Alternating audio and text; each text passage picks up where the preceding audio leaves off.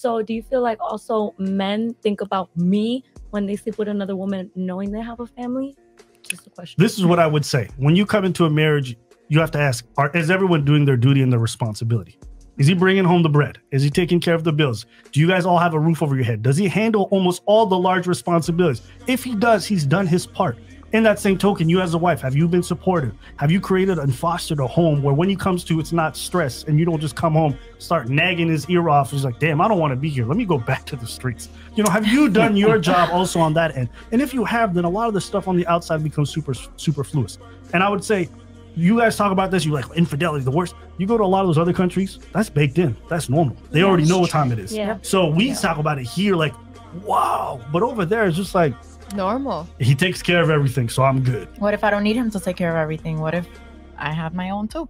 Why should I take it? And that's great. I'm not mad at you. Go for that. But guess what? In America and in North America in general, women are the ones who are dying alone more than ever. So we can say this stuff and say, I'm going to take it. Go ahead. No one's going to stop you from making your choices. But then also don't complain when you hit late 40s or whatever, you don't find somebody. And I'm like, listen, have you guys been settling on the shit that doesn't matter?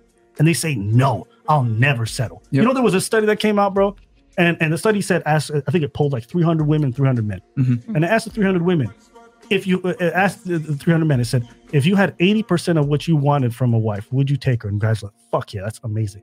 Ask the same question to ladies. 80% of what you wanted. They were like, I will never settle. 80% of what you want.